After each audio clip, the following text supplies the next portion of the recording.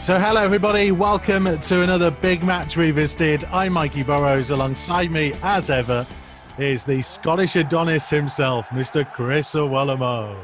How are we, Mikey? You okay? I'm very well, thank you, mate. This one should be really interesting, actually, because this is the Sherpa Van final from Wembley. It's 1988. I am 4 years old at this point. I've never watched this game in full, and I'm guessing you have never watched this either. No, I haven't. You know, I was 10 years old at the time. Never watched it. Heard some great stories about it. I'm sure we'll get into that in a little bit more depth. But funny enough, obviously this tournament's kind of evolved over the years, had many different names, and I was part of the Stoke City squad that won the last LDV Vans Trophy at the old Wembley as well. So it's just bizarre looking at the Wembley, the amount of fans, the atmosphere in this match, and again, both teams coming in on good form as well, weren't they? What was the old Wembley like? Because we've just seen them walking out from that tunnel that was behind the goal, and it was a long way behind the goal. It's a long old walk just to get to this point. No, it is, and to be fair, it's for the players walking out in that atmosphere. I know what you mean but that long walk just gives you that a little bit more time to kind of process exactly where you are, what you have to do, take it all in, and I'm sure there'll be a few that have had that like kind of buckle in their step as they walk, you know, because it's game on. Look at them all looking for their friends and family. Yeah, because they'll be right in the middle. You know, it'll be above the VIP area, as they say, the seating. It'll be right in the middle, right on the halfway line. So it's perfect for the like you say, the players coming out that long walk, trying to see the family in the stands. Definitely emotional times. Because what's going through people's minds at this point? I mean, we saw like a very young-looking Tomo a moment or so ago with his beautiful moustache. Keith Downing looks exactly the same as he does now. The guy's not aged in 30-odd years.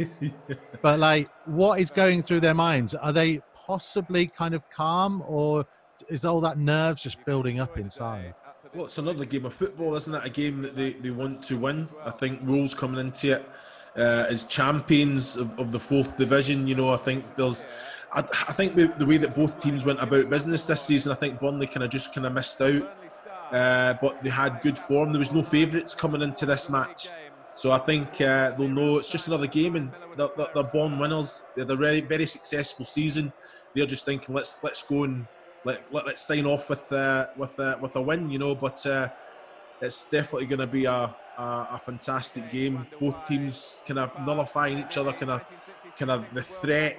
They've got pace in the team, you know, that physicality as well. But all round good game. I gotta say, right, this is the best of. Is that Steve Davis, by the way? That looks like Steve Davis is now Wolves' coach. That looked like. I'll have to check that on the teams when it comes up in a minute.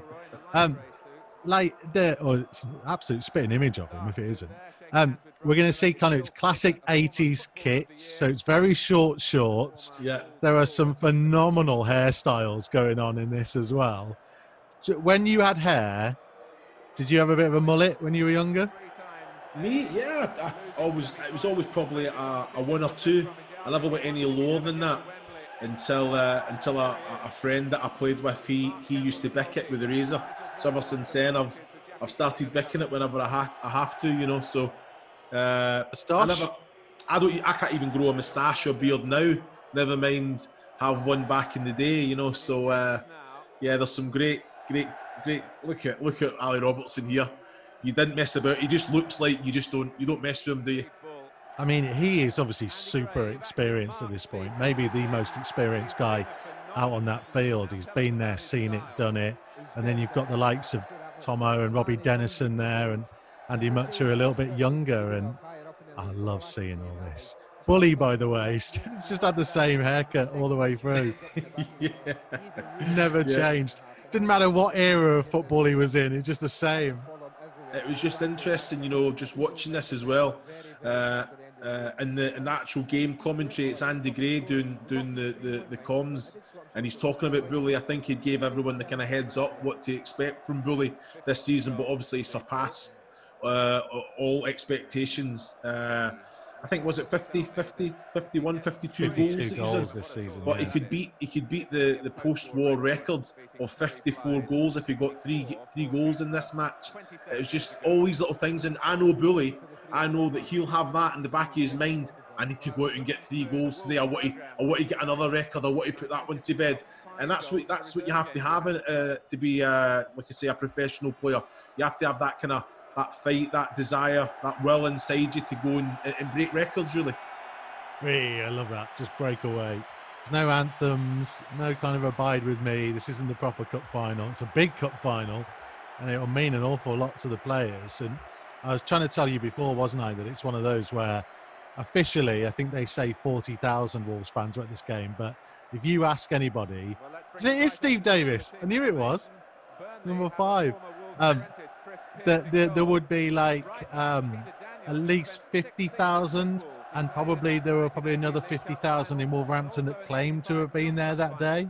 Crazy, absolute crazy. I think when the way that the stadiums was kind of set up, it's whoever's taking note of how many people are walking through the turnstiles. Fair play to them. It's just incredible as well, because the old Wembley, people have never been. I don't know. Had you ever gone as a fan? Obviously, no, I hadn't. You know, I think so. My first experience was the season that I signed for Stoke, and obviously we got to the cup final 3 months after I actually signed. So to actually be involved on the day, you know, it's emotional, Mikey. I remember it the day before. You go down, you're training down there for a couple of days. You go and have a look around the stadium, and then all of a sudden, I remember we never knew what the team was. We never knew who was going to be on the bench. I was on the bench that day, but some of the boys that got left out, you know, tears coming down their eyes because they've bought 20 tickets for the family. You know, it means a lot. So obviously, I think it's only 2 subs back in the day here, which is crazy. Was it Nigel Vaughan and Jackie Gallagher who were the subs? Here we go. Here's the team here now. You know, think about the size of squads now, Mikey. You go there, there's 17, 18 players that's going to be involved, and you take it from there. But I'm wondering if what the players did beforehand, if they went down a couple of days before, if they went into the stadium and had a look around the night before, because that's the usual things, you know. But then it's family. How many of the players needed 100 tickets for friends and family? Because this is all the things that are going on. Well, let's ask one of them, because Andy Mutch has joined us. Hello, Andy. How you doing? All right? Andy, yeah, we're good, thanks, mate. We're just getting to the start of this, and Looms is just talking about how many tickets that you'd have all had for friends and family. Oh, plenty, wasn't there? it was one of them where everyone wanted tickets, friends, family, people you knew in and around the club. It was crazy, really, but great at the same time, you know. Incredible Hi, Chris. stuff. Hi there. How you doing? How you doing, Andrew? How you doing, Skip? You okay? Mr. Robertson. Yeah, joining us early. He's so keen to get involved. Ali Robertson's here as well. Am I? Alistair. So talk to me, gentlemen. So the couple of days before this, did you go down the day before? A couple of days before, did you go in and see the stadium the night before the final? I think Ali better answer that one. I can't remember. No, can I? I think we went down the night before, but we didn't go to Wembley until the day of the game. Right. Yeah, I think that was right. Yeah. Because we had just been to Spain, hadn't we? And I think we had drunk that much in Spain. I don't think we could go down anywhere else and drink anywhere else.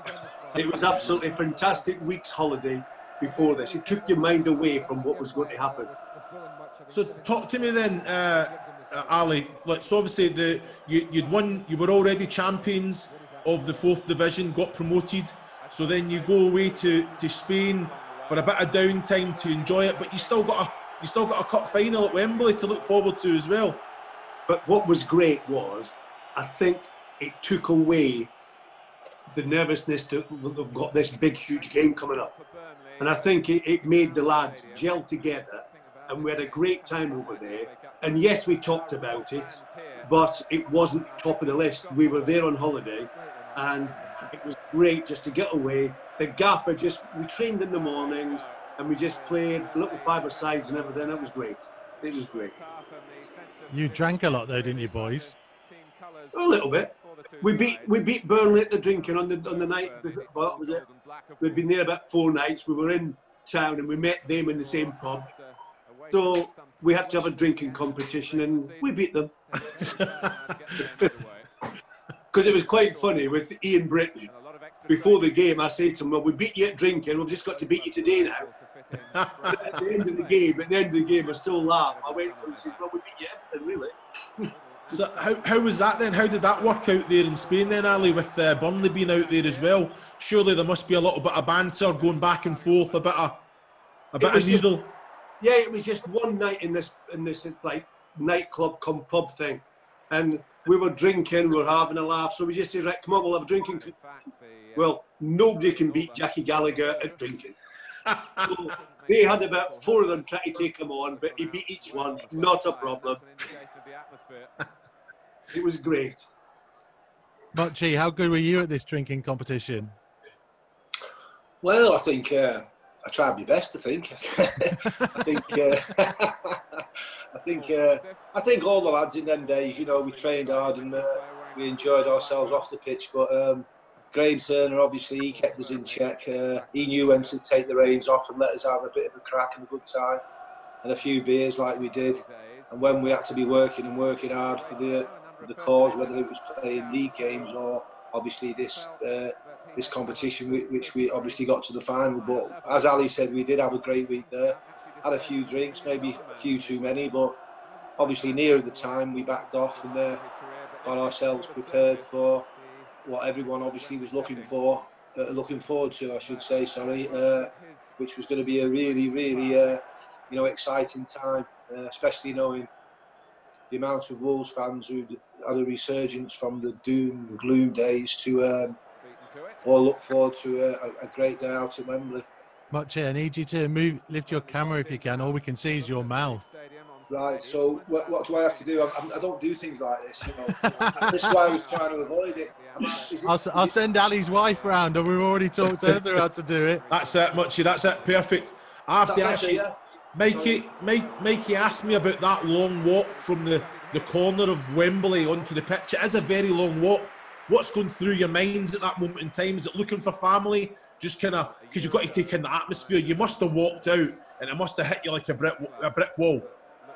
Well, it did, didn't it? Because ultimately, you've seen it all before as kids watching cup finals and everything. And, you know, you turn up there, you know it's a really long walk. You've seen all the other teams in the past all walking out, looking up in the stands with the family and just soaking up the atmosphere, looking at all the fans that had turned up. Burnley fans too, I must add. They brought a good support. So obviously that made it a tremendous day. You say it's a long walk and it gives you time to sort of settle your nerves, I suppose, before it all starts. What was the dressing room like at the old Wembley? I mean, I see dressing rooms nowadays and they're so luxurious with everything that's going. Was it pretty bare? No, I wouldn't say so. I thought it was a great change room. Got big baths and all that type of stuff, and it was all quite smart inside and type stuff. I mean, what you'd expect for Wembley, obviously not what's going on today. That's a different ball game altogether. They're like movie stars today, aren't they? But it was, it was definitely, it was a bit better than our home changing room at Molyneux anyway. I'll tell you that much. Did you have the England one? Sorry? Did you have the England dressing room? Do you know what? That's when you've got to go over to Ali because he's got a better memory than me. Haven't got a clue. I just know we were in one dressing room and Burnley were in the other. That's about right, yes. And I'll be honest, being Scottish, I would have been wanting the away dressing room. Yes, of course. There wasn't any favourites coming into this match. The media, the press at the time, they had this as a kind of level pegging. Just Burnley just missed out. You've kind of won promotion, not comfortably, but as champions. What was the feel amongst the group of players? I know you're a confident group and there was some big characters there, but Burnley had that as well, didn't they? Well, I suppose if you looked around our changing room and what we'd achieved in the period of time, there was no doubt in my mind that we were going to win the cup. But however, you never know at Wembley what's going to happen. You know what I mean? It's a sapping pitch, all these different things that go on. But you know, you look at Ali, the skipper, Bully, Keith Downing, Deno, all the lads inside, and you thought to yourself, you know. And funny enough, I think if you check the records, we always played well against Burnley and invariably beat Burnley. It was just one of those things, you know what I mean? So, although they were a decent team, right, I personally was very confident that we were gonna win that day. We just had to make sure we turned up and not take things for granted. But we had too many good characters in the changing room because, you know, there's a lot of people got football ability, as we all know. We've all been in the game, but you know, when you've got the type of characters we had from Kendo in nets and then right through the back four, midfield, and obviously myself and Steve up front, you know, all solid characters as much as anything else, you know what I mean? And, you know, if you add ability to that, it always gives you half a chance to win a game of football. But I believe strongly that we were going to win. Hindsight's a great thing, right? Obviously, but I did believe we were going to win, you know. Because Ali, I mean, you'd been there, seen it, done it by this point. Say that again? You'd been there, seen it, done it by this point. No. It was my first game at Wembley. This was absolutely, for me, this was like heaven on earth. Like, I'd played all my life, I'd got to semi-finals, I'd got everything, never got to Wembley. And this, to me, was the biggest game in my career. You got to see then, Ali, that the experience, you know, missing out on occasions like you just said there. You know what, and I guess the way that you led the dressing room as well. Did you have to have a few little one-to-one chats with a few of those players, or no need? No need to. To be fair, we all knew our jobs, and we all knew what we had to do. And what was the biggest part for me was when we turned up to Wembley. And we're driving in the bus to go to Wembley, all we could see was gold and black. And the supporters were incredible. The supporters were incredible. And all I kept on saying to lads, now, this is for us, but remember, this is for those lads outside. This is especially for those supporters. And it was great for the club to see the situation that we'd already been in, and to do this, brilliant. What about Graham Turner? What about the manager? He seems very relaxed, very comfortable. I know he's had a lot of success, but again, I guess he's brought you in. He's recruited a lot of your players. He trusts the dressing room to govern itself. Yes, Graham was brilliant. He just told you what we were to do. Everybody knew what we had to do. And he was a great manager. He'd come to the club. He changed the whole way we played, and it was brilliant. Absolutely brilliant. And you could see the confidence grow between all the lads. We've already seen, boys, this is a different era of tackling, definitely. Yeah. Yes, you could tackle. Somebody, mind you, you'll show later, one got me a beauty. Well, I mean, there was one that went signing in there, and I think Keith Downing's already done one in the first couple of minutes as well, which is no surprise.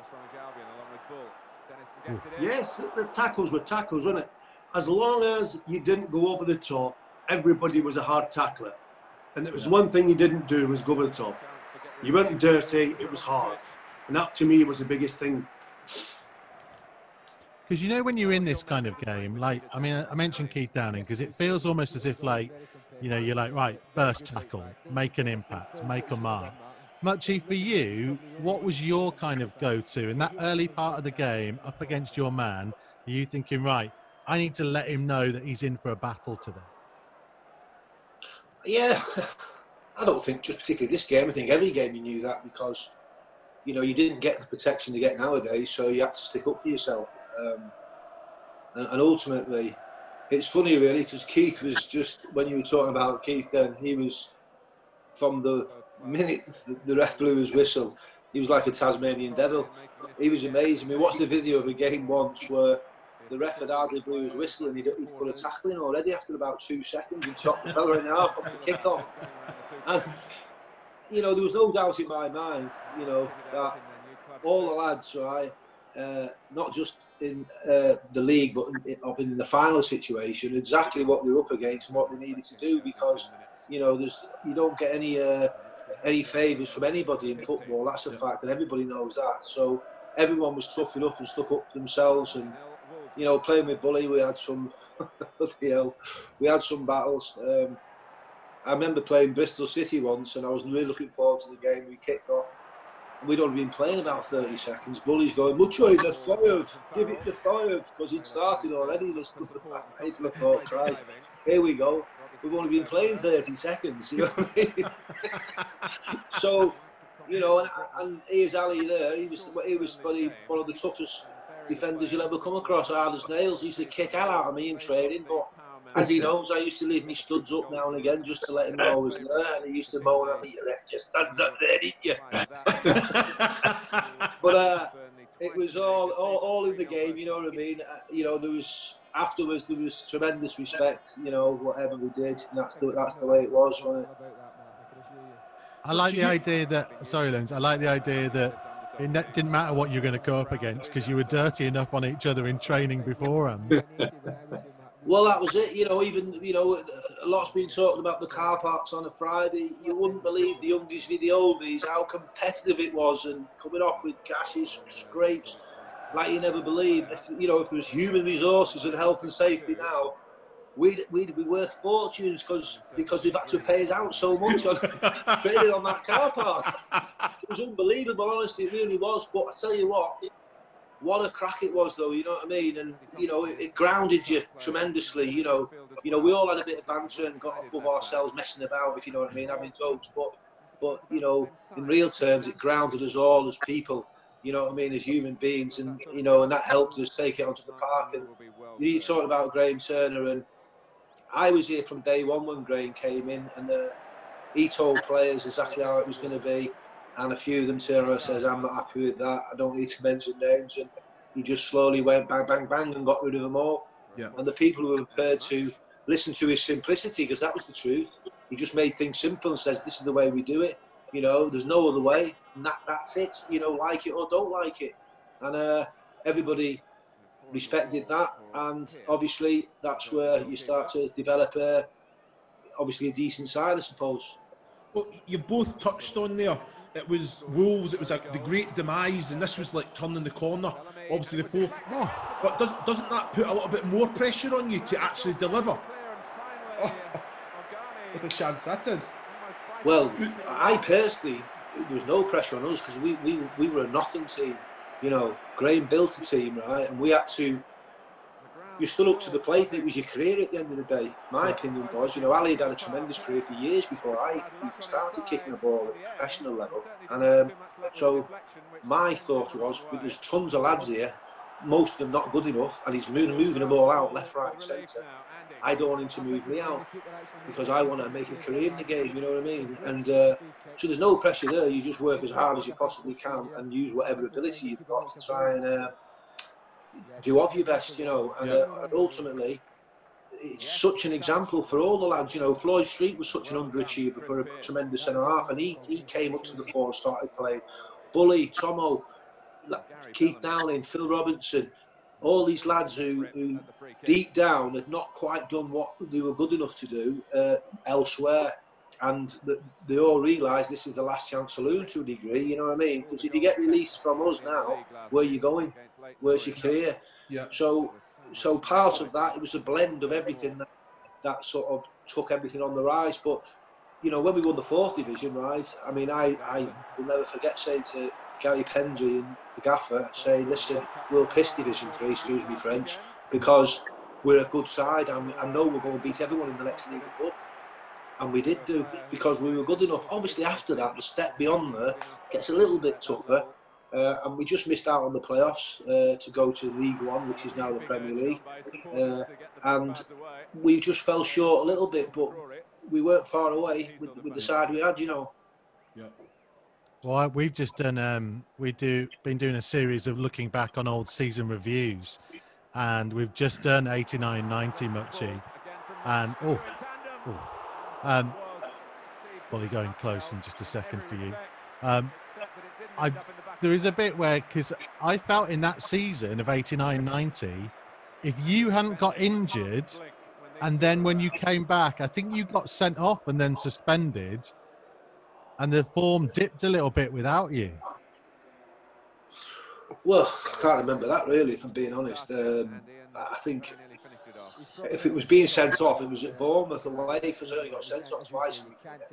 I do remember having a really bad back injury, but other than that, I don't remember the team's form dipping too much, but you might tell me more. But yeah, there was just towards the end of the season, it was kind of, you'd got yourself right up there. And then I think there was just too many draws towards the end of it. It kind of cost you. And then it was West Ham on the last day. There was somebody, might be Middlesbrough or someone, who ended up pipping you. There was a big game about 2-3 games out from the end of that season. Right. Pretty much the end of it. Of course, Ali, you only lasted 4 games into that season. And I think you've told me before that you didn't really expect to play much beyond this campaign, did you? No, once I'd got a contract up until we won the 3rd division, and my contract was up. And I thought that was me finished. And we got promoted. It was fantastic. We're into 2nd division, brilliant. And to be fair to Graham come to me, he says, I'm giving you another year's contract. I went, you what? I says, my legs have gone. He says, no, I'm giving you another year's contract. But he wanted me more or less for the dressing room. Rather than, I knew I wasn't going to play, because I knew I wasn't going to be good enough to go into the 2nd division. But the lads, we just kept everything together in the dressing room. Everything was going right, and it's like I say, it's just a pity we just didn't get into that last little bit and get promoted. Was that easy for you to accept, Ali? Then that you weren't going to play as much, or had you accepted that kind of up here? I had accepted it because I knew I couldn't do what I should be. I couldn't do what I should be doing. Yeah. And I was missing tackles.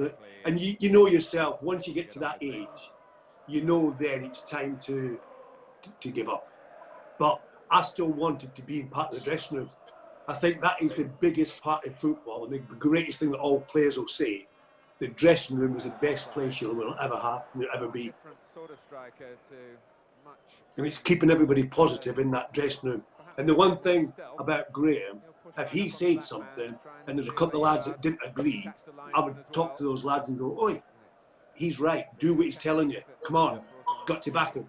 And that's where, when Graham, this is one thing about Graham, when he started, I didn't like the way he was playing all these long balls. Well, I went in and said to him, I said, I don't like it. And he actually said, I'll show you it works.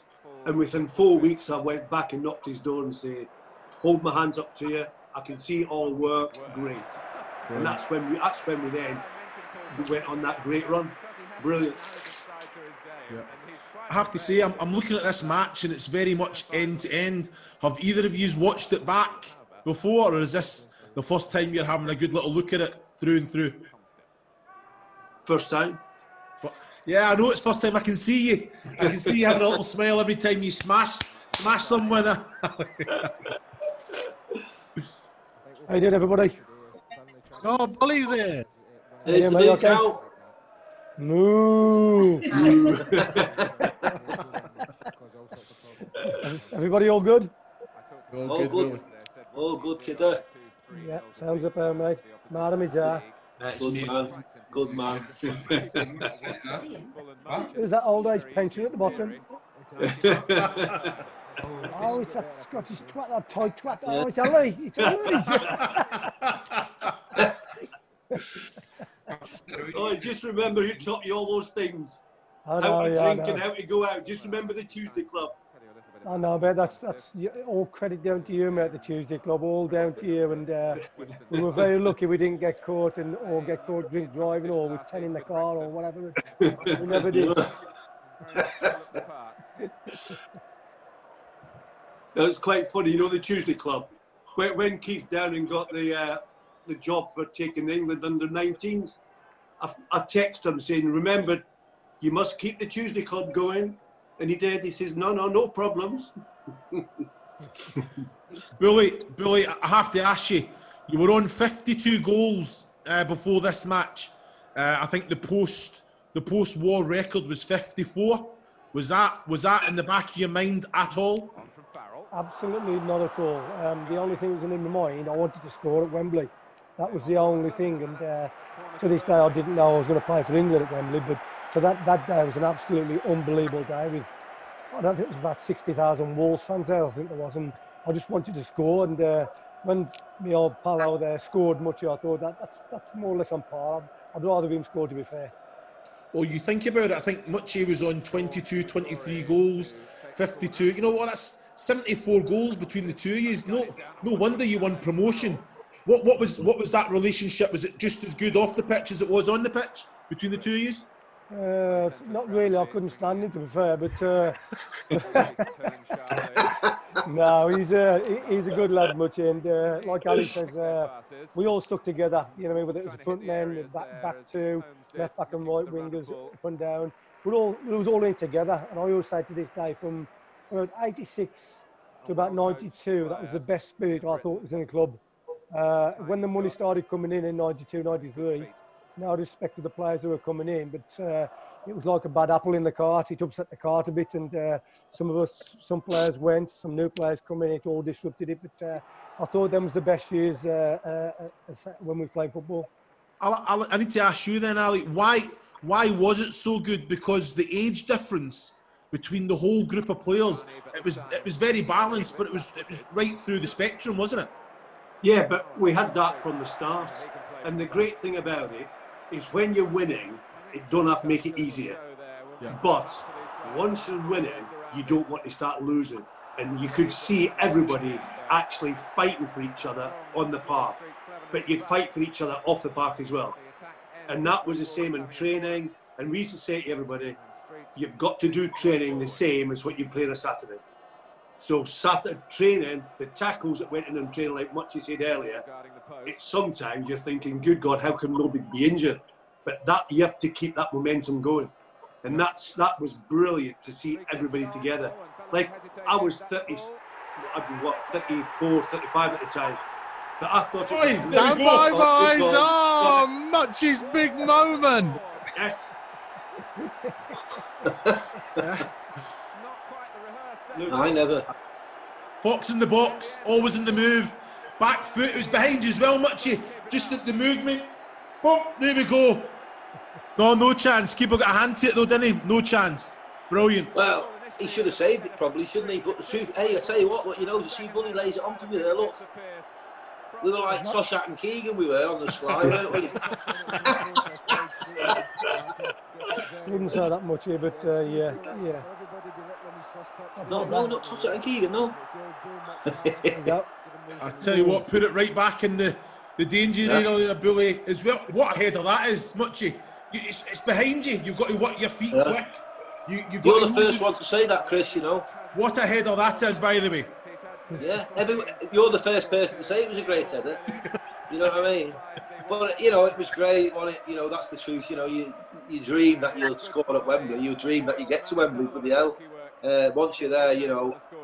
I mean, I don't know. I didn't particularly think about scoring on the day. I just wanted us to win, you know, and what will be. I expected Steve to score. He scored every week without fail. It's just the way it is, you know. Obviously some games you don't score. It's just the way it was. But, you know, good for Steve was he actually ended up scoring at Wembley for England, you know what I mean, which is another level altogether, you know what I mean. But it was just, yeah, brilliant. You know, it's hard to describe, really. Memories, they go, don't they? I haven't seen this game at all. The only thing I've seen at this game is maybe little clips if we've had dues with Bully or whatever, and there's a little bit comes on a big screen or something, and you see a goal being scored or whatever. But I've never ever watched it, ever. But all your memories are there, though. Then you never take that away from you. You know what I mean? You know, and I remember as a kid, you know, going to Wembley lots of times to watch Liverpool. In that time, they were there all the time. So I was a kid, 14, 15, going there all the time, watching the fans going down Wembley. And I was thinking to myself, imagine what it's going to be like when we play there with all the fans, because we knew there's 50,000 tickets being sold, and going around near Wembley on the way from Cockfosters, I think we came from the hotel. I think it was that one.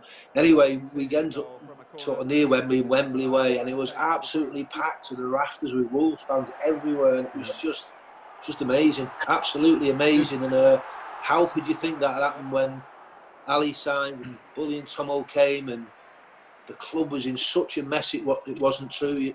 It was unbelievable, really. You couldn't even describe it. You know, everyone's tried to put the point across as best they can, but when you think back now, it was an absolute shambles, the place, right? However, you know, Graham built a side, and bloody hell, we're there now. Look at Wembley, frightening. I need to ask, how many tickets did you all have? Was Ali in charge of the tickets and how they go? Look at him smiling, I can tell already. Or with Hey Chris, if Ali was in charge of the tickets, no one would have got any. From Scotland, don't forget. You would have got one each. I always give you one. It was quite funny because I come from a big family, and I had to get 12 tickets for the lads, for my brothers, not to come down to Wembley. But it was brilliant to see them there at Wembley and just to win. Incredible. They still talk about it now. I remember they used to do this, talk to the manager as the game's going on. Yeah. So great. This is brilliant, isn't it? Like, imagine that happening today. It's not usually. It's pitch side, does it? It's BT Sports that does it. They come pitch side, they talk to someone, don't they? But it's usually an ex-player or something like that of the team. But that's the last thing the manager wants to do when the match is going on. Very interesting to hear the view. It's bonkers, isn't it? It is absolutely bonkers. You know, on the tickets thing, by the way, I can imagine Bully had about half of Wolverhampton trying to get hold of him to get tickets for this game. I wasn't as popular in them days. Give over. You've just scored 52 goals in one season. It's worse now. It's worse now. People ringing you up, can you get me a season ticket? Can you get me this? No. Leave me alone. Oh, surely a foul. I'll tell you what. It is. Much have you had some in 2 years? What's he done there? He's played on. That's a free kick, isn't it? Yeah, the ref was awful. Well, right at the start of the match, you played on for about 2 minutes because you couldn't hear the ref's whistle because of the atmosphere. So it went out for a throw-in, and the play actually went on for about 90 seconds because you couldn't hear. He's chasing the person with the ball with the whistle the first 90 seconds of the match. It just shows you how loud it was out there. It was a brilliant atmosphere, absolutely unbelievable, scary, and as you say, when the lads say, you looked around the ground and 3/4 of the ground was gold and black, and you speak to these Burnley fans now, and they said it was their favourite day as well, even though they lost. All the fans were playing football together on the car park, playing against each other, Wolves, Burnley, and whatever. And it was just a brilliant day, and to top it off, as you say, we won the game, you know what I mean, and that made it special for us. Yeah. It's been a really, genuinely, I've never watched this myself all the way through, and it's been a really good game so far. I mean, there have been some absolutely shocking tackles going in. Yeah, but fair tackles, Mikey. That's what I'm saying. You know, I don't think they've. I mean, nowadays Keith Downing would have been sent off by now. Oh man! And I mean, there was a bad challenge on the little handsome left back that we had that day as well. Oh, you're looking at the moustache, mate, are you? Tomo's here. How are you? Very good, mate. Bully's here, Ali Robertson's here, Andy Mutch is here. We've just seen Mutch's goal. What was this day like for you? So it was unbelievable. So like just the first day when we went in there, went down there a couple of days before, and we knew what it meant to all the fans and everything. So it's all my family, friends. So like the amount of tickets that we had to sort out, and at that time as well, there was no ticket office as such, electronic ticket office. So it was all done with cash on delivery kind of thing. Did you get your hair permed specially for this? Yeah, all natural, mate. All natural curls. That's what Ali was claiming to me earlier. I don't believe either of you. He used to wear his moustache.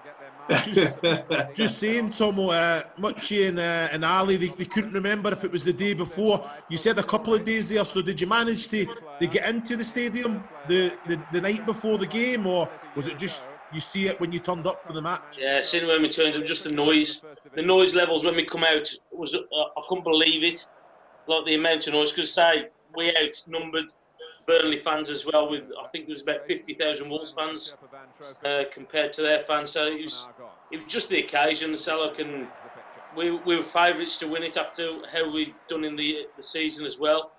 So to get the victory was brilliant.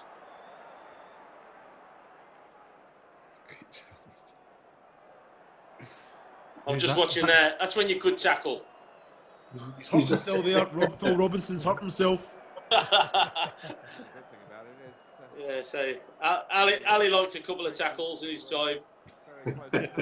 You know, always remember, son, if somebody kicked you, I'd look after you. When the referee used to book Ali and he said you were late on that one, Ali says, "What are you on about?" He says, "I was early for the next one."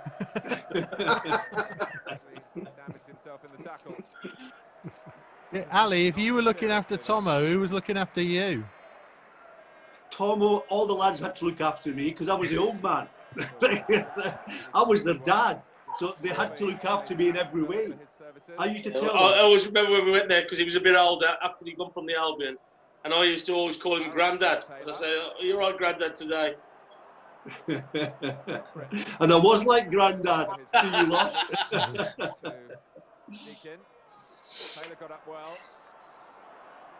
Tomo, we were talking beforehand about your big trip to Spain and out drinking Burnley before this, because you lot are probably the biggest culprits of the Tuesday Club, weren't you? Oh yeah, well, again, organised by the veteran Ali, so like he sorted it out. But yeah, it was strange that in preparation was to actually go to Magaluf or Santa Ponza at the time where we went, and to have a week there. I could say that there wasn't a very high standard of training going on anyway. Well, in the football department. Do you not think that was a class act by Graham Turner again? He knew how big, obviously, how well you've done, but it takes a little bit of focus off and it allows the player to relax, knowing that there's a big cup final at Wembley coming up. Is that not a class act? I think so. Well, it is, and it is now that we won it. But the thing was, he knew what we were like in the time that he come. In the 2 years that we had there, where we won the 2 leagues back to back, we had that camaraderie where we all went together. Everybody, and I'm talking about everybody. It wasn't just a few. It was the whole squad that we used to go out for a drink, and that was the way that we were on the pitch and off the pitch as well. Boys, I was just watching there, Floyd Street. I mean, my dad's kind of talked about him a little bit. I was kind of too young, unfortunately, to have seen him a bit, but he was so quick there. How good a defender was he? Floyd, he was brilliant. He shouldn't have been there at that time. And I remember when I went to Wolves, I phoned up Big Ron and says to Big Ron, "There's a lad here, centre half." I says, "He's absolutely brilliant." And but he knew him from the Cambridge days, and he says he's just lacking something. And I says, "No, Floyd should have done better.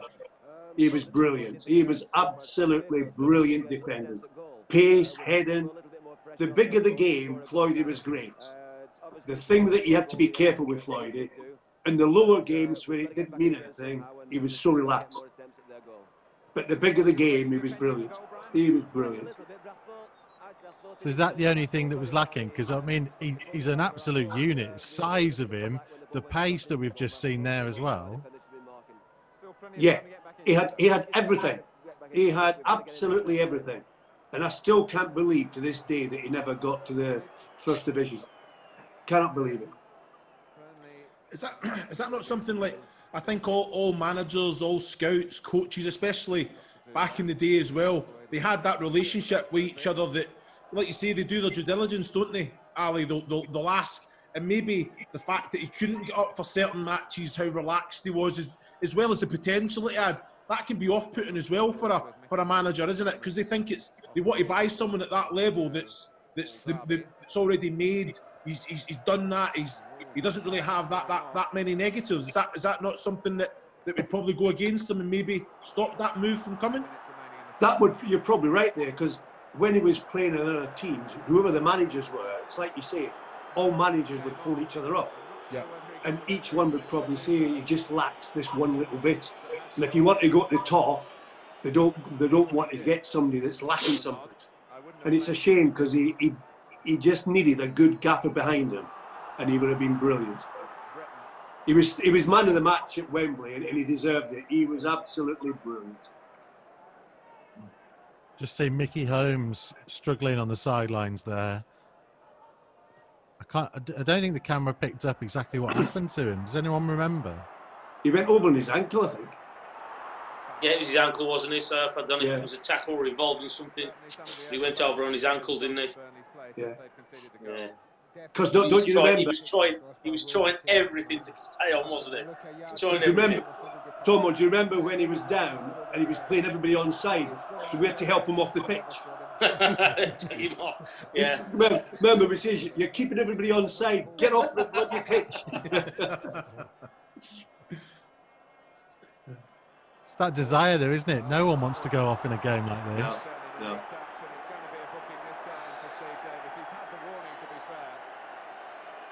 Just been smashed there, Billy, haven't you? Yeah, Steve Davies. He's with the club now, isn't he? Yeah. Yeah. Under 18s coach. He's just a sweet allow, that was, Bully, I think. Was it? Yeah. Billy's just put that in the little black book for when they have the kind of training at the game down the training ground, isn't it? Yeah, the staff against. You just put that in. There you go. There was nothing wrong with that tackle, was there? No. I think he was just amazed at my first touch.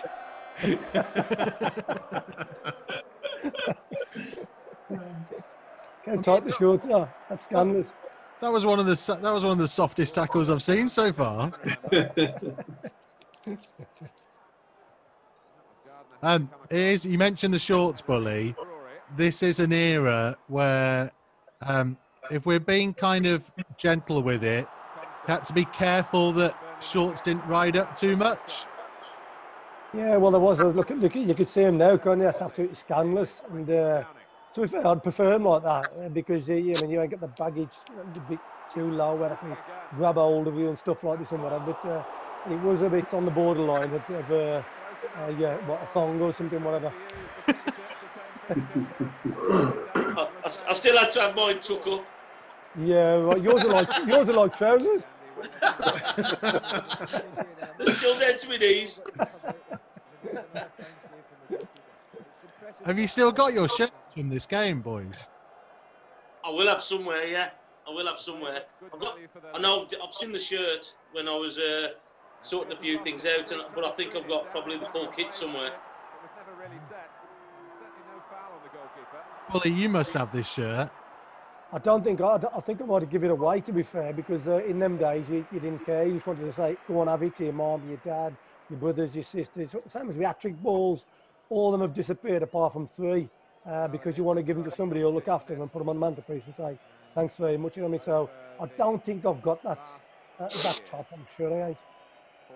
This is the thing, though, Mutchy. Listen to him here. I scored so many hat-tricks, I just gave the balls away in the end. Yeah, it was too easy for him, wasn't it? You know what I mean? Top corner, left foot, right foot. Anything, he'd score for fun, wouldn't he? I used to scream him to pass to me. Next minute, he'd rifle it in the top corner and go, oh, Jesus Christ. I was going to swear then. I thought, maybe careful. But, yeah. But it's the same for me. I gave my top away. And to be honest, I can't remember who I gave it to. But I haven't got a single top of anything that I had in football. Soccer, pair of shorts, nothing. Everything I had, I'd give it away. I had a few England B caps and stuff, and I give them all away to my dad and different people, you know what I mean? So I haven't got one kit of any nature in my house from playing football. Unbelievable. Ali, talk to me. Big Floyd Street there, he's down in the right wing area. He just drove and drove and drove. He's a centre-back. Surely you've got to be pulling him in there beside you. No. If he went up there all you brought was Gary Bellamy back inside. Come on, son. He's gone up there. You got to tuck in. If we all do a little bit, it's not a problem. Chris, I can tell you, about Floyd Street, yeah? When you were talking about it with Ali before, I personally believe, obviously at the very start of his career, he sort of wasn't producing. And how he never played in the first division, I'll never know, but I personally believe it was the other clubs not doing their own work properly. They're too busy on the phone, like Ali said, saying, he might not have this or not that. If they've actually turned up to watch him, because they couldn't hesitate to take him. But because he'd sort of left a bad impression on himself, maybe in his early days at Cambridge or whatever, I know he was at Derby County for a bit, people sort of pigeonhole him to be a certain player and not have this or not have that. But he was absolutely outstanding. I mean, Ali played 18 years in the first division. And when they were playing next to each other, it was just that they were both the same, brilliant for each other, brilliant understanding.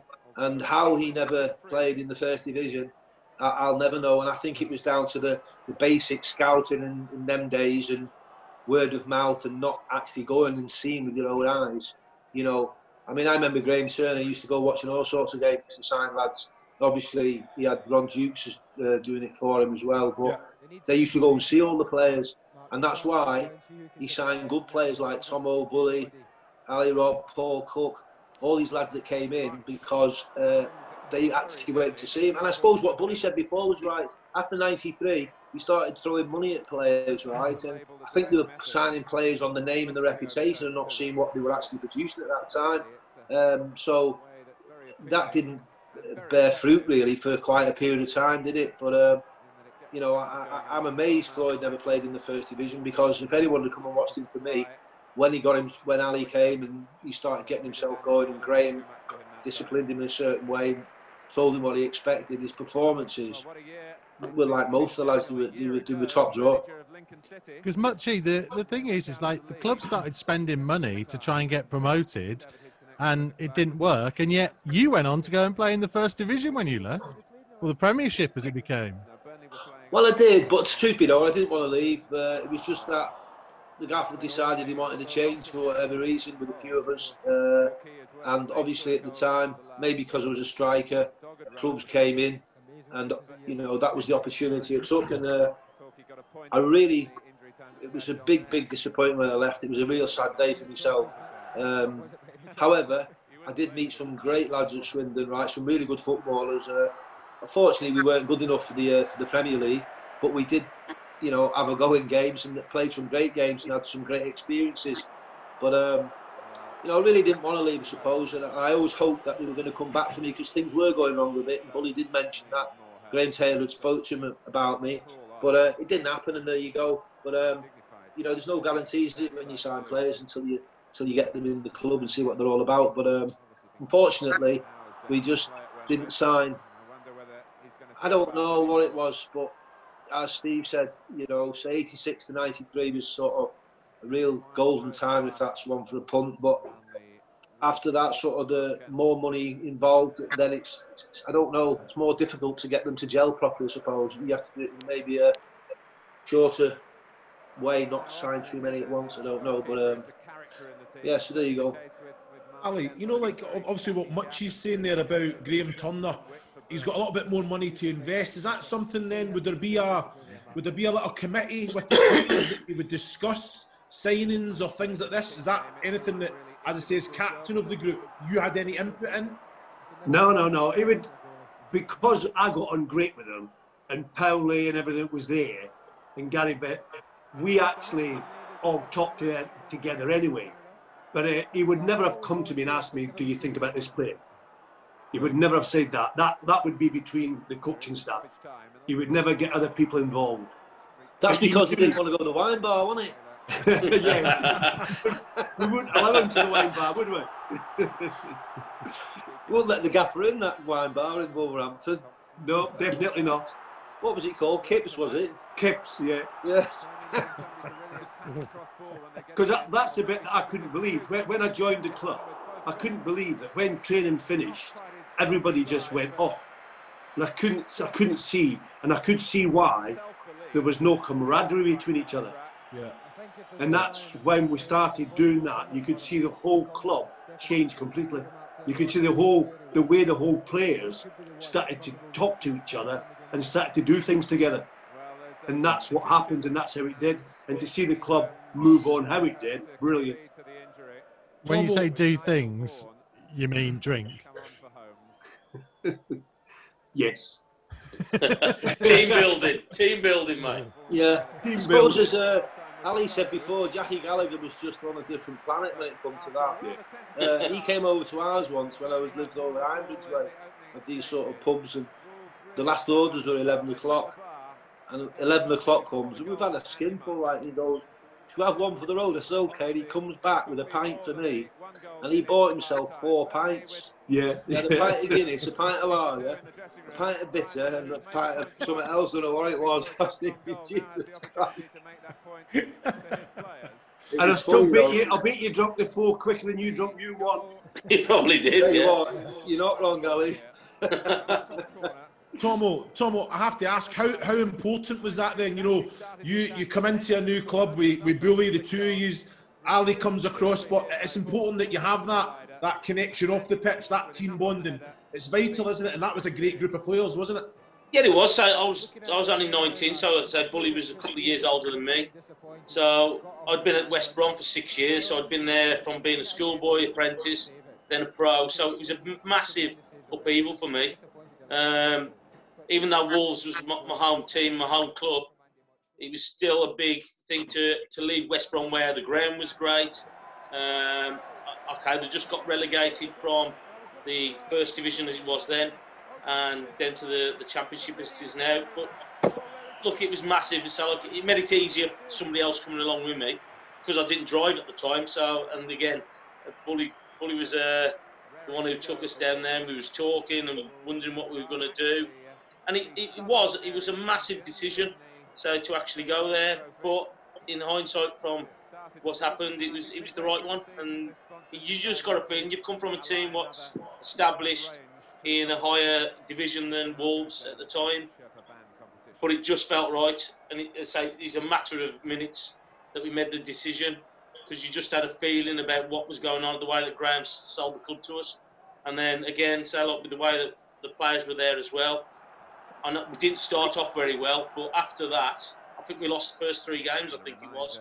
But then after that, we've gone on a great run and ended up losing to Aldershot in the playoffs that first year, which in hindsight was probably a great thing. But it just felt the right place to go. So is that Nigel Vaughan on for Micky Holmes? Yeah. Michael, I've got to go now. Mutchy, brilliant to have you with us, mate. Thank you so much for joining us. You're welcome. Say good. Thanks for Chris and all the best, lads. Thanks, Mutchy. All the best. See you, Be good. Make it easy. Cheers now. Man. Don't go to the pub. I've got to get off this. I haven't got a clue how to get off it, by the way. This is proper technology, isn't it? See what you do. Just don't say nothing. Just don't say nothing what you regret before you go off. He's gone. Ali, a quick word from you, actually, because we saw the challenge, I think, and here you are now struggling. Yeah. And it kind of came from that moment when Floyd Street went on that run that you had to cover for him and fly into a challenge. That's right. And to be fair, the centre for him, it was a hard tackle, but he got me a good one. I would have been proud if it had been the other way around. I would have been but he got me, and that was part of the game at the time. So I got the ball, we won it, and it's all right. So that's part of the game. But it killed me. And to come off, that broke my heart. You also, by the way, got the sign of, I was watching when you were getting treatment, you can tell the difference in time because the physio, instead of having like a bag or anything, it looked like a briefcase. I don't know what he pulled out of there to put on you, but there didn't seem a lot in it. It's the golden sponge, isn't it? Probably give you a shot, Ali. Yeah. He probably should have given me a lager, shouldn't he? That would have been all right. So talk to me, Bully. This match, Ali, the captain's off. Micky Holmes is off. You're in control of the match, completely on top. if you can remember, what's Graham Turner saying at half time? He more or less said do the same as the first half. He says keep on doing what you're doing, what's happening and whatever. But the players, no disrespect, the players who come off, we've got the same level of players going on. So we weren't worried about that, you know what I mean? And I think with us 1-0 at half time, that gives us the momentum to keep going and going and going for the second half. Say we're getting closer, we can win this, and we had belief in ourselves. So you weren't worried at all with the amount of alcohol that Jackie Gallagher had put away the week before? No. If you'd have been there, Chris, you wouldn't have been playing that day. Trust me, we could have sank a ship, mate, over that week. I tell you. Usually you do things like that after you've played. Yeah. But like you said before, Graham got it right. He never went into any trouble off us or anything like that at all. We did our bit. We played naughty sometimes. But on the pitch, we did it right for him. And it worked, and he got the right scenario out of us all. I've seen you on nights out, by the way, Bully. I know if that's a fraction of what you were getting up to at the time. No, he's calmed down now. Yeah, I can't do the 4 o'clock in the morning job now. That's gone. It's only 3. That was just a ritual before, Tom. That was a ritual. We can't go back home before 4 o'clock. But now, we're all getting old.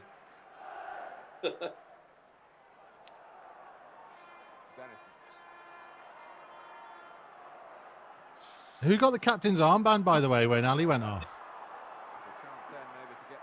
I don't know. I think Gary Bellamy had it, I think. I thought it was Gary Bellamy. Yeah. So have you had to reorganise? It's Tom right back now. Yeah. I think Keith went to left back, didn't he? Gary Bellamy come into, you went to right back, Gary Bellamy centre half, and that was it, wasn't it? Yeah. Did Keith slot into left back? Yeah. Yeah. I'm surprised you even took this interview, Ali. You must, like you say, you were heartbroken, and then they put a microphone in front of you. You know, you just want. We were winning, and we still looking. We were good, okay. And all I kept on saying, we just need the second goal, and that would be it. And here it comes. And it was fantastic. Second goal goes in. There we are, done, sorted. But we always had that confidence, Ali, when we were playing at that time, that we could beat anybody. You know, when you're saying like at half time, you said all the same. We had confidence in the team that we could score against anybody. Yeah. And that was the case in those years that Bully and Mutch were playing together as well. And then I'll come up with a few. Now and again. Come on, son. Come on, the top wins. Last goal.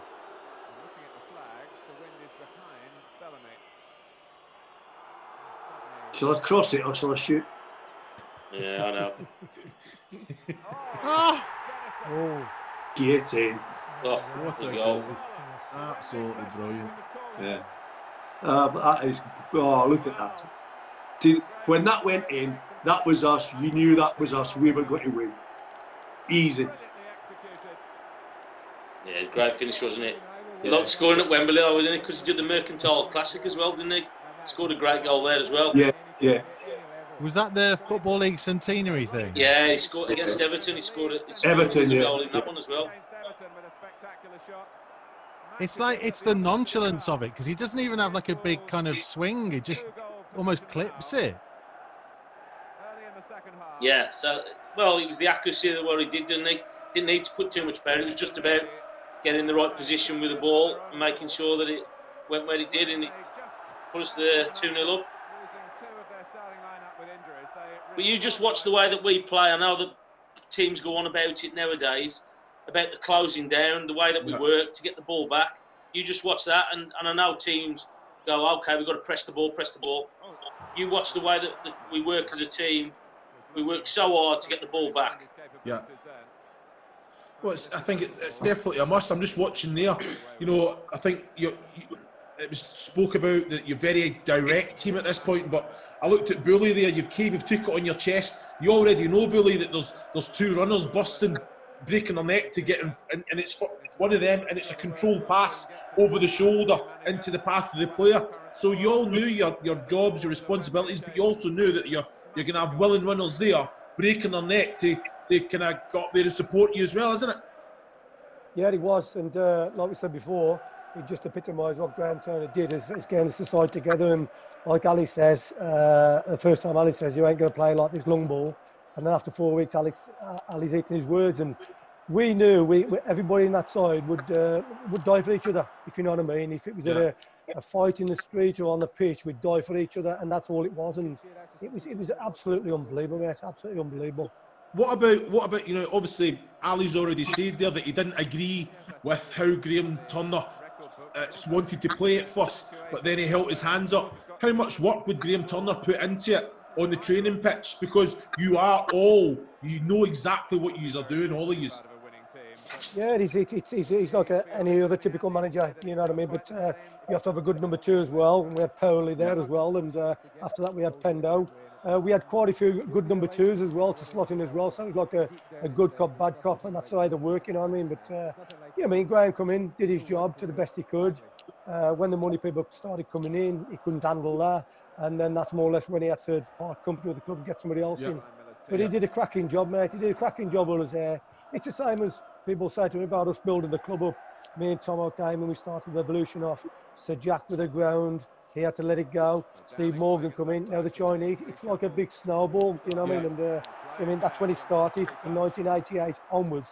That's when we started the revolution to get this club where it is now. But the thing is as well, you play to your strengths, and we had two lads up front who were quick, powerful, and could score goals. And we knew that if we got support to them, they'd score more. And again, say like Holmes has scored his fair share as well. So it was all about playing to people's strengths on the pitch, and I think that Graham found that very quickly and found a way of winning, and that's what it's all about, trying to get that formula to win games. But again, one thing that Graham used to say to us, like me as being captain, we kept talking and everything, but he would just say, whenever we weren't playing or somebody was on top of us, I used to just say to all the lads, right, go man for 5 minutes. And we'd just go man for 5 minutes, kill the game, and we'd know we'd be back on, bullying Mutch again. We'd start then giving them something to look forward to. But we could kill the game off at any time. Yeah, but that's what I'm saying. You had to be fit. You had to be fit to do that, Ali. So obviously you've been put through your paces. To go man to man, 5-10 minutes, you have to be a fit group. To be able to go and have a few drinks a week before in the build-up, you have to be a fit group. You knew exactly. So I think that, again, it's down to the manager, knowing his squad, knowing his group of players to say, right, they can go and have their playtime, but when they're with me, I know that what I'm going to get out of them. Because I know when it comes to it, they're going to be fitter than the other team. And when it comes to it, they can battle and fight like the other team. But when they want to play, we can play ball with the other team as well. You had that balance all the way throughout, like you say, competition for places as well. Yeah, that was it. Training, like I said earlier, was exactly the same as on the pitch. We all knew there was probably 15, 16 players at the club at the time. If you didn't play well, there was somebody going to take your place. Yeah. So you knew you had to. But training was brilliant. Training was brilliant. That was the one good thing about it. When I joined the Wolves, training was abysmal. And I couldn't believe how the standard was in training. But to be fair to Turner, then it turned round, then Bully and Tom would come, and you could see the whole thing change. And Graham, it was down to Graham, he got it all going right. And that just shows you on the pitch there how he got it right. Yeah. But we used to do a lot of fitness work as well, though, didn't we? Oh, yeah, that was the thing. We used to work really hard. And again, if you're doing that, again, you're just watching the video here, the way that we press the ball and chase it, that was one of our strengths. Because we tried to get the ball as quick as we could to get our forwards away. And if you got somebody who scores, 50 goals, 2 years back-to-back, and Mutchy, scored near enough 30 goals, he'd be your leading goal scorer to any other team. Yeah. But if you're getting like 80 goals out of your front two, of course you're going to start to play to them. Yeah.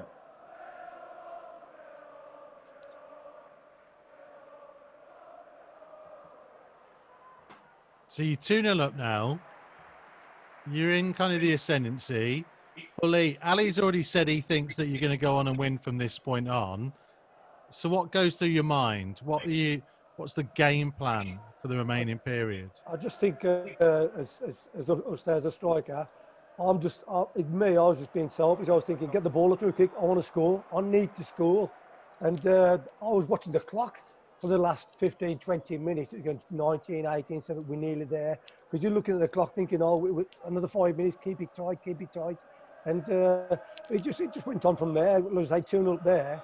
We're not cruising, but we know we can keep solid and we can keep pushing them back. You know what I mean? The more they play in front of us, the more they ain't going to hurt us. And that's what we kept doing, chasing. Even whether it's the ball in the corner or down our corner, there was always a man chasing that ball. Is that because it's that's the only real way you knew how to play in this team? It was, you know, and I think it's drilled into you. You know, if your work rate's there, your talent will come out of it. You know what I mean? If you ain't got no talent, well, your work rate to get you through it. It's just one of them, and that's what you're saying on there. Chasing here, we used to like Bagovic and all up and down the hills, left, right, and centre. Like I say, Tuesday morning we used to leg it around the pitch up and down the south bank, and out Tuesday afternoon and back off Wednesday, and then play Thursday and train Thursday. But we was all, like I say, we was all in together, and that was a big part of all our success. Billy, to score the goals that you scored, you have to be completely addicted to scoring. You know, like I've played with strikers that when they won games and they hadn't scored, they felt that they couldn't enjoy it as much. Was that the way that you were put together as well, or? Exactly the same, and that's why Tom will tell you as well. After this Burnley game, I think we was all having a few beers, and I was quiet for about an hour after because I hadn't scored. Yeah. That's why I give his shirt away. Yeah, I went, I don't want this shirt. Yeah, but you have to have that as a striker, don't you? You have to have that, and you. You do, and you know, I look at some of the games, and like what you said earlier on, I should have passed some of the balls, and then someone flew in the top corner. You've got to have that bit of selfishness in front of goal. You know, you've got to have it to be a natural goal scorer. But scoring the goals as well. You know, I was on 100 quid a goal, so I needed to score goals. Yeah. 100 quid a goal I was good. I'm having that. And in 1988, that was a even bigger chunk of money. It was, but no, it's as you say, I scored the goals, and Mutch assisted, or Mutch scored some goals. Tom cleared off the line, Mark Kendall saved, Ali put a tackle in. We all did it together, and it didn't matter who scored the goals as long as we win, because we were on a win bonus. We're getting to the higher the league as we could. So, like you say, it was all sticking together. Right, let's play a game then. How many of the 52 goals that you scored in this season would you have given away to have been able to score in this game? Oh, mate. Oh, jeez. None. I'd have given none. He would have given you none. No, I wouldn't have given none at all. I'm just being greedy.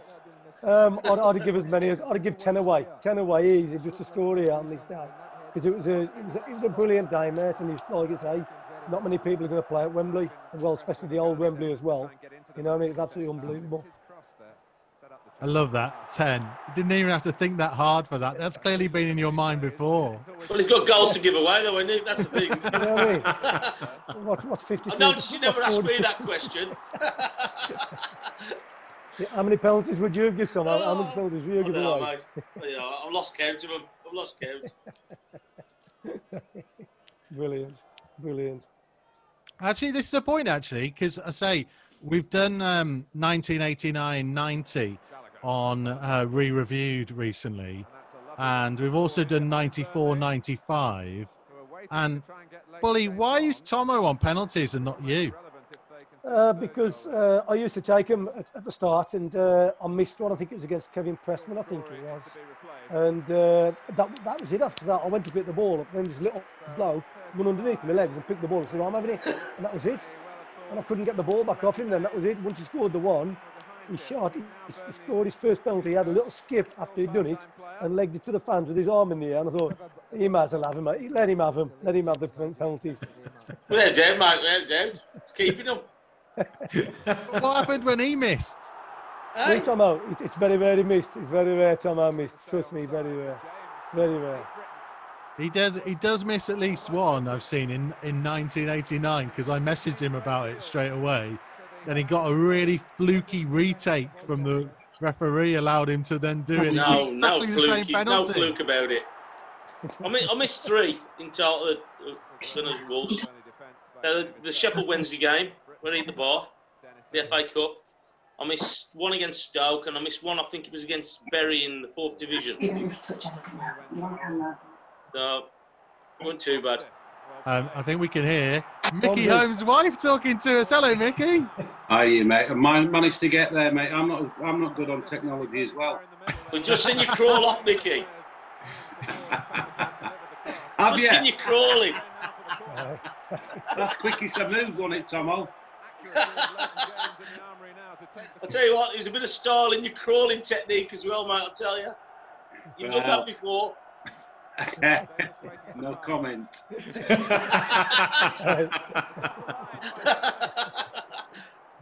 I'm telling you that I'm watching this, right? Watching the game, 2-0 up, and still going all out. You know what I mean? It was just there's obviously Ali's just said there, like when you were under the cosh a little bit, you could change it up and you go man for man. But I'm not seeing any hold back. Let's just take this. You're going for a third goal, aren't you? Well, yeah, but to be honest, when you got Mutch and Bully up front, you just, even a nothing ball, you know what I mean? So we were basically on the attack most of the time with them two up front. Yeah. You know what I mean? So you end to end really, because you know where, put the ball over the top and one of them were onto it. It looked a quality ball, even though it wasn't. Yeah.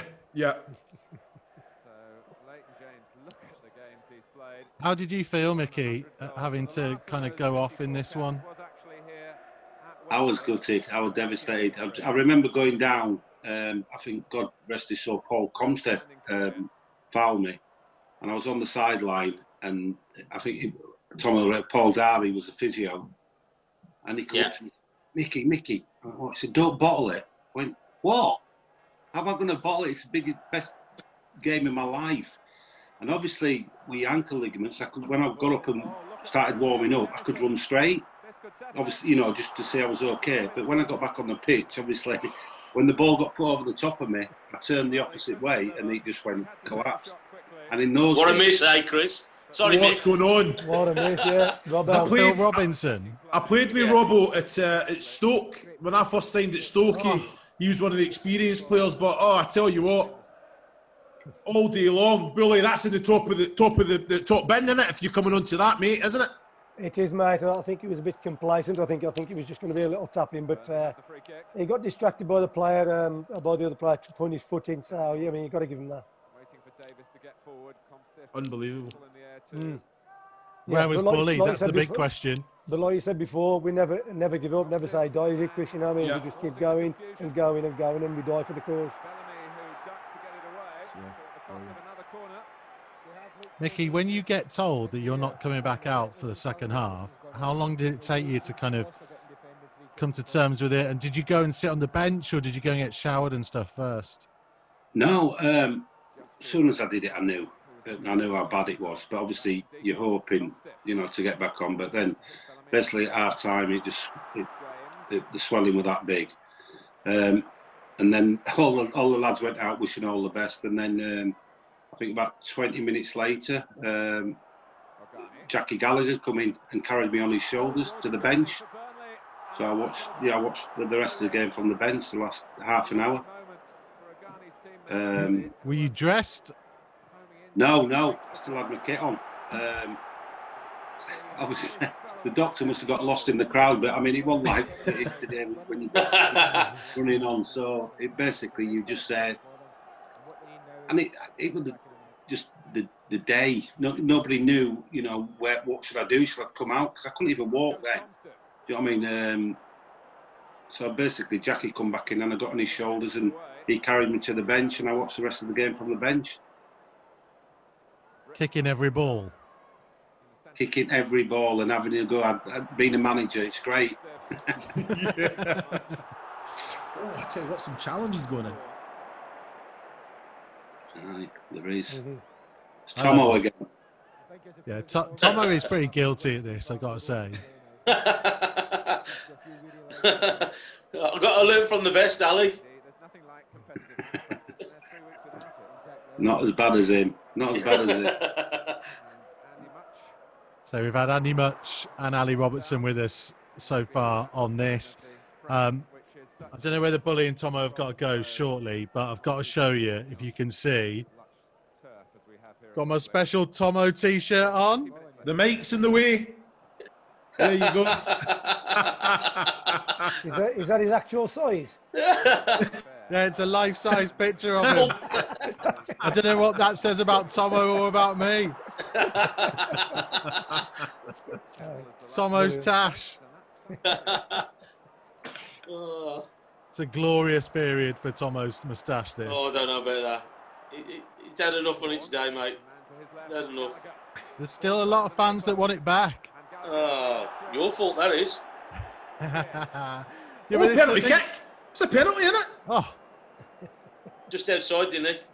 Oh, I tell you what, he's in the box. Tomo. Yeah, I thought it was. I thought it was a penalty when I saw it. Surely we get another look at that. Surely we get another look. I want another look at Jackie Gallagher's moustache and perm combo. There's a moustache for you. That's definite what the Scousers was based on. It was you and Jackie Gallagher, wasn't it? Harry Enfield's characters. No replays there, Chris, unfortunately. No. I'm saying penalty. I'm thinking VAR's calling that one back. Yeah, it was close. Okay, here's a good one, right? If there was VAR now in this period when you were playing, how many goals would Bully have lost? And how many times would Micky and Tomo have been sent off? Me and Tomo. More than I did. More Tomo and Ali Robertson. Ali wouldn't have seen first 10 minutes. Well, he always used to say, didn't he, the first one's a free one, innit? And in those days, referee used to say, do that again. So obviously Ali took that on, and it wouldn't happen today. It wouldn't happen in today's game. No chance. So no chance. Yeah, I'd say it was Tomo and Ali Robertson, really. They would have been doing 15 minutes a game. I think you would have only played 50 games, Tomo. They would have had VAR. I wouldn't have lasted long, mate, I'm telling you. I would have lasted long. But how many goals would Bully have lost? Oof. A few. Got 306 to play with. Yeah. But some of it was a bit dubious, where you backed into people or elbowed somebody or kicked them or whatever. But or took the keeper out and the ball as well. It's I don't know. I don't know how many I'd lost. Quite a few. Yeah, but backing into people and elbowing, I mean, that's what Chris Iwelumo based his game on, and he still did pretty well for his career. Yeah. 20 years later. Yeah, we got away with murder. Trust me, we got away with murder on the pitch sometimes. Did you have to speak to the referee? I always try to kind of befriend them a little bit, you know, talk to them, get them on board. You get away with a hell of a lot more. I think you try doing it the first few times, and then if the referee don't listen to you, he's that man in black, isn't he, that you don't like, and then he starts swearing behind his back and everything, don't you? Bully, it's not a case of listening to you, he couldn't understand you. Say again. It's not a case of him listening to you, he couldn't understand you. Say again.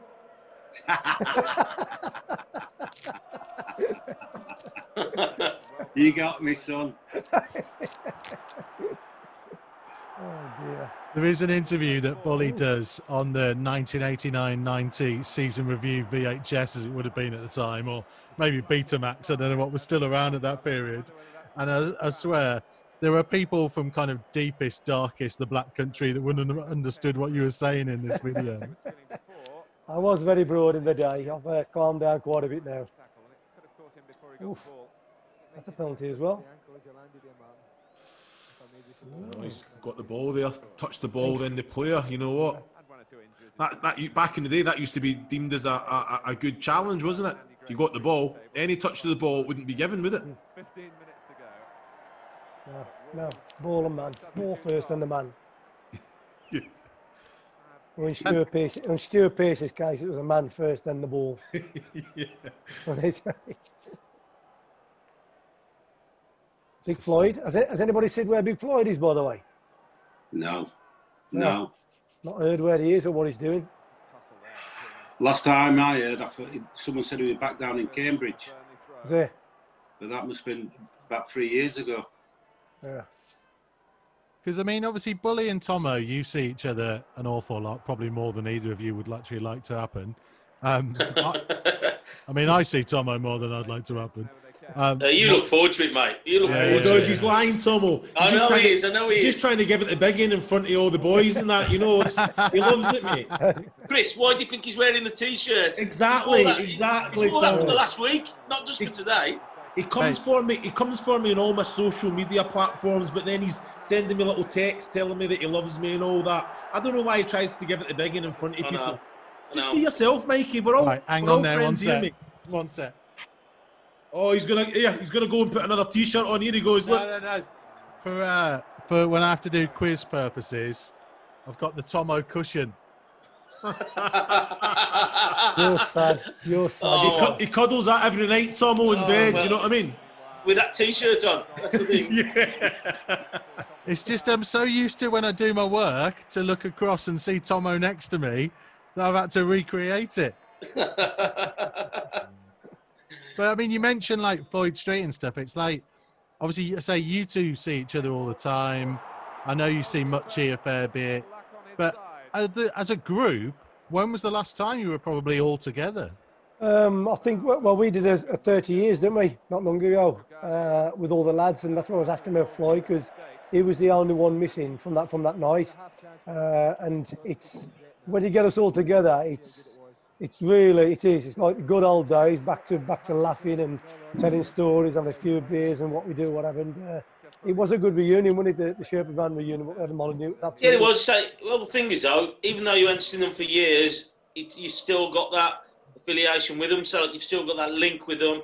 It's as if like you've only seen them yesterday or the last week, with the way that relationships that the lads had. So it's always great to see them. Probably don't do it enough, as we probably all do with our teams, where you don't get to see them as much as you should do.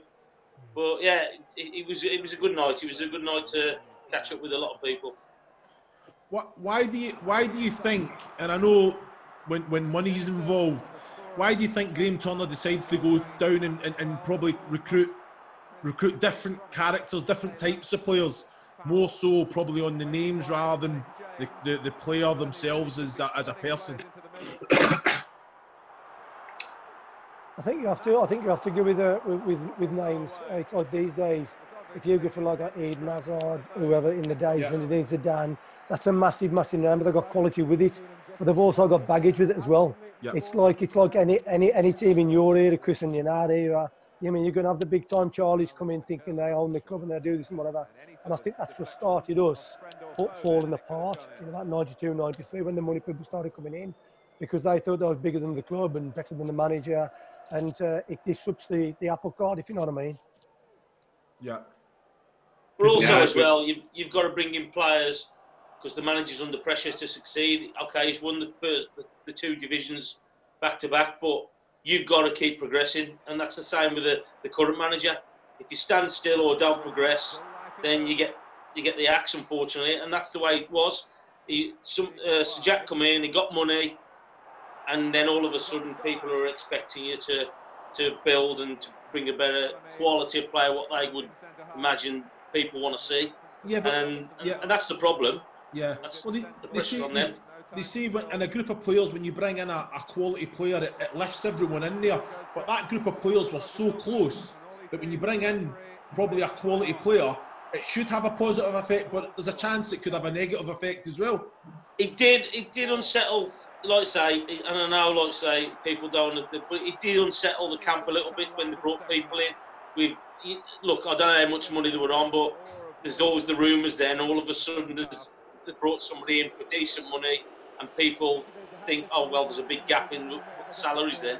And I think that was one of the things that went onto it as well, where, okay, bringing people in, people always presume that these were getting more money than them as well, and they were still doing the same job, and they've been there for a few years.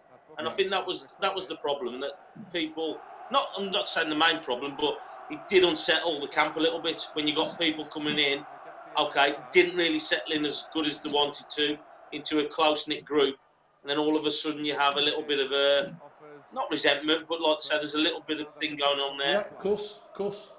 And it's probably like Steve and Andy Thompson's been there for a long time, Robbie Dennison, and players are coming in. and probably doubling the wages. And it always happens at clubs. The lads who've been there the longest, in the end, get treated the worst. Yeah. You know what I mean? By bringing players in, giving them more money. Oh, Tom will be all right with this, blah, blah. You know, and it doesn't work like that. Well, you know, football can be unfair, but they should have been on the same money. And again, like Bully said, people coming in for big money didn't know the close knit we had at the Wolves, you know, and they're thinking the big time Charlies, you know, and that's where it went on the pitch. Well, Mickey, you've got kind of an interesting perspective on this, because obviously you joined a little bit ahead of these boys, kind of when the club was still on that way down. I did, and that's why Bully and Tom become quality players, because they'd watch me in training and they think, that's what they want to get. Do you know what I mean? And, you know, I was an inspiration for them too. I knew there was a reason. But no, it's like you said, I was there before him, and it's great listening to Bully and Tom about how bad it was. But I was saying to, I was just going to join Leeds United before I went to Sweden, and Eddie Gray got the sack. So it was a shock to me coming when you've got to, you know, have your own kit, wash your own kit, and you think, God, what have I done? And then obviously when Steve and Tom, they couldn't believe it. No. It was amazing. Because the club at that period, Mickey, obviously was dipping down. The two stands being closed by then, or was that later on, boys? They were closed when I was there. The Safe Bank was open on the John Island at the time, and the Waterloo Road stand and the North Bank were closed. Because there'd been a fire before we got there in the Waterloo Road stand, which basically demolished the whole stand to a certain degree. Because wasn't it after the Bradford fire, was it 85 that they said that they had to close those two stands? I was in the stand then. At Bradford? Yeah, I was in the stand then. I was at Bradford at the time then. Obviously with Don Goodman, me and Don were at Bradford. And it was horrible. And we didn't realise the day after, because we didn't see the news and how it went until the next morning when we watched it on calendar and to see how bad it was. You know, you was hearing rumours about people have died and whatever. But to be fair, when we were apprentices, because it was all wood, you know, when you clean the stadium up and there's a hole in the wood, you used to throw the cups down there. And that's been going on for years, and that's how it actually happened in the end. Someone's had a cigarette and thrown it down at one end, and it's caught down one side of the ground, and before you knew it was in the middle, and it just went up so quick. It was horrible. It's crazy, isn't it, when you think about what a different world football is nowadays, that I say that you had two stands at Molineux that weren't being used. I think Graham Turner used to stand on scaffolding, didn't he, to watch the game? Yeah, he used to get a ladder up to the top, and watch it on his own. And the John Island stand was an absolute country mile away from the pitch. Yeah, it was a fair distance. I mean, it's unrecognisable from the ground that you see now, isn't it? Oh, yeah, it's awesome. Unbelievable. Yeah, it's unbelievable. It's only going to get better as well. As you say, we've said the bad times. Well, Here you go, Holmesy. Yeah. Who's carrying me there? Clarky. Nicky Clark. And there's Keith Pearson. Yeah. Hands were a bit near me then, weren't they?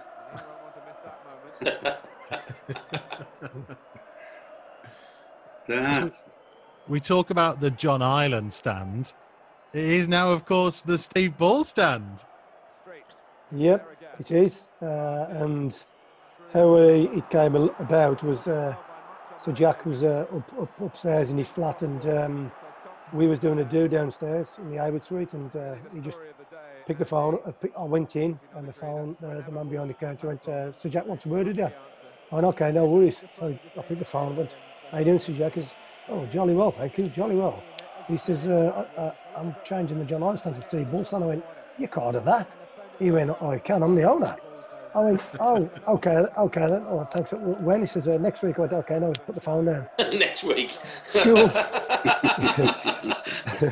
schoolboy out I was, I should have said to him, does that come with a villa in Spain as well? So, but no, it's a privilege to have it there, mate. It's absolutely unbelievable. And as you say, I think I'm still alive anyway, so just about. Well, there's no statue yet, mate. That gives you a clue. No.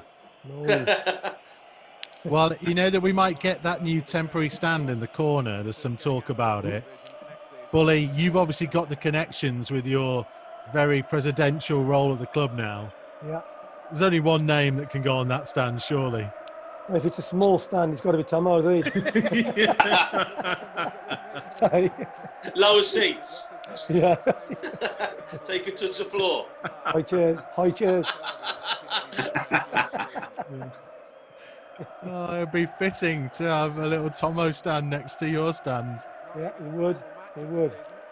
And then a moustache across it. Well, if there is a statue, then it'll be that picture of the two of you with the ball between your head when you first arrived. Oh, first arrived, yeah. Jeez. That's a picture and a half, that is. Oh, that's when you got out as well, Bully. Just about. Yeah. I've still got mine, Bully, son. Talk to me, guys. So there's only a couple of minutes left in the match now. Is Graham Turner, is he not telling you to like, he's still going for this third goal? Is he not telling you take it in the corner, kill the game off, slow it down? Because this is what we're seeing day in, day out now. Well, I don't think. Well, if you're watching it on the videos and say looking where Graham is the majority of the time, I don't know if he got out of his seat. Never had to, did he, Tom? No, he didn't have to. No, but every time we've gone there, he's always sitting in his seat. So I don't know if he actually got out of his seat to say anything. Was he one manager to do that though, Tomo?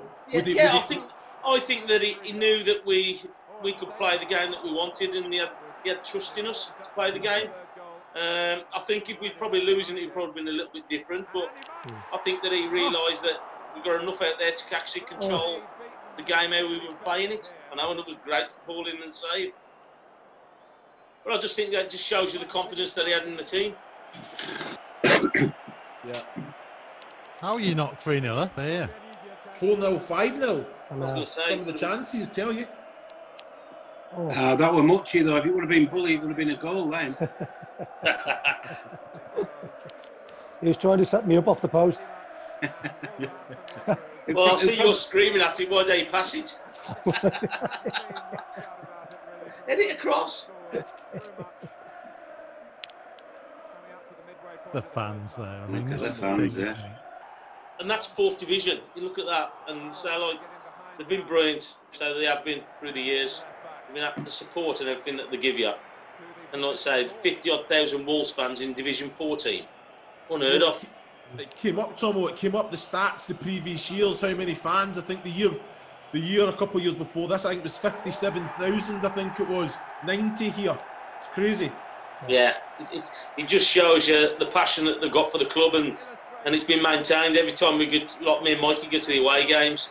It's a sellout. It's just like, and all you can hear is Wolves fans.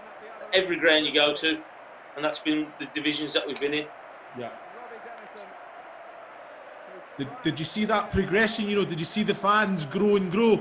And I watched a little bit at the start of this before we came on, and they were talking about the fans. It's just with the success that you guys brought back, the fans just started coming back, didn't they?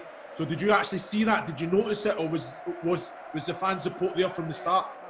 Yeah, it looks like you're always going to get the die-hard fans. When we had the South Bank and the John Island at the time, there was always a nucleus of fans who watched the game and everything. But look, so once you start to get success and you start to win things, of course people are going to start to come and watch it because they want to be entertained. And that was the thing. So like we had a team that were winning and people want to come and watch it. And look, they've been great fans, so look, over the years and watching it and going travelling everywhere. So look, and I'm saying that's from the 4th division all the way through. And so look, it's been unbelievable the backing that you've got from them. Oh, there you go. Graham's actually off his seat. Brilliant. Was that a special cup final suit? Did you all have one of those? Yeah, bright silver. Yeah. Yeah, they struggled to get Tomo one though, didn't they? Custom made. It was custom made, yeah. Those tracksuits were minging though, weren't they? Oh, they were horrible. Yeah. Oh, God. Mickey, I was asking the boys earlier if they've still got their shirt from this game. Bully gave it away. Andy Mutch has given everything away. Tomo might still have it though. I've definitely got mine. Have you got yours? No, I haven't. I know I haven't got it back. Well, it's definitely not in the house. So I don't know. But I know I haven't got it. I've moved house a few times, so you know. Why's that, Mick? Didn't pay me rent again, son. What about the winners' medals, gentlemen? You all got them? The winners' medals still? Yeah, I've tucked in a drawer somewhere. Well, I know where it is. Tucked in a drawer away. So yeah. So and the ones when we won the leagues as well. Right. So I've got all them. Yeah. Yeah, I have. I've got them. Just not my shirt. Oh, must be the only one then. It was a memorable game, you know. Yeah, but Tomo, yours wouldn't fit anyone else. So Mickey, did you need help? Did you need help to walk up here, or did you have to just get someone else to collect the medal for you? No, I just hobbled up. Look at Ali. Ali's moving well as well. I didn't know the extent, Chris, until the next day. Do you know what I mean? But it's just basically adrenaline. Yeah. Do you know what I mean? Just get, obviously the happening. You don't want to miss out on all like that as much as you can. No, not at all. But I mean, I didn't know until the next day. In hospital, how bad it was. You're not going to miss that. You're going to crawl up if you're going to have to. Of course, yeah. Get up there. Is Ali not going to pass this along, or what? No, I was going to say. I think he's took him long enough to get one. I think. Actually, he sprinted up those stairs, didn't he? Yeah, he didn't look. He was moving as normal. What by the look of him? That's Bully's hat. Brilliant. Class. He's still not going to give this to anyone, is he, Ali? No, that's it. He's keeping it. There he is. Oh, there he is. Hobbling. Yeah. That's sorry. And after the game, it was Jackie who gave me a piggyback. For the when you run around the pitch. Yeah. Yeah. I mean, there's Ali with his younger brother. This must bring back some amazing memories, boys. Yeah, it was great. I say, whenever you've asked me what was the best day in football career, this is by far the best day with who was there and getting the right result as well. Yeah. Well, there's a lot of players that have long careers that don't experience like cup finals and winning championships. You've got to enjoy it, but it doesn't really hit home until probably you finish your career and then you think about what you've done. At this moment, you're probably thinking, summer off, next season, here we go. Yeah, I mean, you look at it. I mean, I will look at it play at Wembley 3 times. I don't know about Andy and Steve must have played loads. It's just unbelievable to play at Wembley. Amazing. Yeah. Well, I played two with Wolves, and say like I was there with Tranmere. I was subbing the League Cup final against Leicester, where your brother-in-law scored 2 goals. He did somehow, yeah. I didn't know he you did. I was there, mate. Unfortunately, we lost 2-1. Ned scored. Yeah, made it 1-1, didn't he? Yeah. Yeah. And then Matt scored the winner. Matt scored the winner. Yeah, he scored 2, didn't he? Yeah, and God, his dad had a bet on him. First goal and last goal. Unbelievable. Made a fortune. Yeah, so unfortunately, yeah. So didn't finish on Wembley appearances on a high. What is this Man of the Match award? It's a golden record. It's Bob Marley, isn't it? You know who we like. It's part of his singing career. That is one of the most bizarre things I've ever seen, giving us a Man of the Match award. I'll tell you who used to do it. Was it the London Wolves used to give you a gold disc for Player of the Season? Something like that. Well, yeah. I think it was London Wolves, so it might have been who sponsored the game. So but that's what they used to give you for a Player of the Season, a gold disc. Incredible, absolutely incredible. Boys, it's been absolutely fantastic. Thank you so much for joining us for this. It's been a pleasure. Anytime at all. Right, no, thank you, guys. Been a pleasure, mate. Give me an hour to get on technology again. Might be able to join you earlier. Oh, dear. All right, boys. I'll see you later. Take care, Tomo. Okay. And you, see you Tomo. soon. Have a good one. See you, boys. Hey, boy. Bye, See you later, Mickey. Thanks a lot, Chris. Thanks, mate. See you later. Thanks, Bye. Mickey. Bye, mate. Pleasure. So, Chris, I found that fascinating, you know, and it's incredible to watch the guys as well and watch how kind of into looking back on this game they were, because it is such a long time ago. Yeah, you know, I think the first, you could see it, you know, I think when Mitchell was talking, Ali's just watching the game, you know, he's analysing it, you can see he was just in complete depth with it, but no, what a great memory. And like you say, it's a fantastic achievement as well. After a great season, after an outstanding week in Spain, they came and performed like that. And I mean, you're talking the last 10, 15 minutes where you're probably trying to just kill the game off. They were going, try and get the third goal. Probably should have had 4 or 5 goals on the day with the chances created. But the energy, as Tomo said, without the ball, how they used to press. You know, we'll talk about this now, the high press that we're seeing today, football. The energy, the effort that they put in from the first minute to the last, outstanding. Thoroughly deserved the win as well. But great match to watch, and obviously having the 5 guests, outstanding. Well, hopefully there will be another special day at Wembley. We nearly had it last season. Hopefully the wait will not be too much longer. Thank you, everybody, for watching as ever. This has been Old Gold Club, Big Match Revisited, powered by Blythe Group. And we'll be back again soon. Stay safe, everyone. Take care.